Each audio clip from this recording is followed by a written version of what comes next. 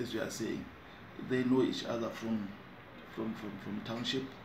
Remember again, as you are saying, that Bulawayo City, they've got former players that they've played for this team, and they did well. There's Ziba there, there's a Fania there, they've been here before. The coach was here as a player and as a coach. So it's not going to be easy, because I don't think they want to lose this one. But I think to us, there's a lot at stake.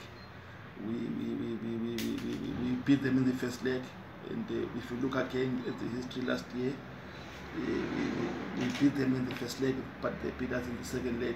So it's not going to be easy on Sunday. But again, it's players' game. We have got likely to impact, especially on Sunday. 90% is going to be on players. Decision making, what we do now.